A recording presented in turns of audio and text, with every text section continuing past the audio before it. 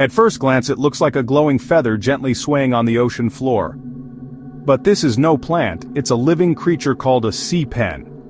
Despite its delicate plant-like appearance, the sea pen is actually a colony of polyps, tiny animals related to jellyfish and corals. One polyp forms the central stalk, anchoring it into the soft seafloor, while the others handle feeding and defense. There are around 300 species, and some can even emit bioluminescent light, a glowing defense against predators. Sea pens are usually found in deep or calm coastal waters from the tropics to polar regions. They feed by filtering tiny plankton, catching it with their feathery tentacles. And here's the wildest part. If disturbed, a sea pen can slowly deflate and retract into the sand, disappearing like it was never there.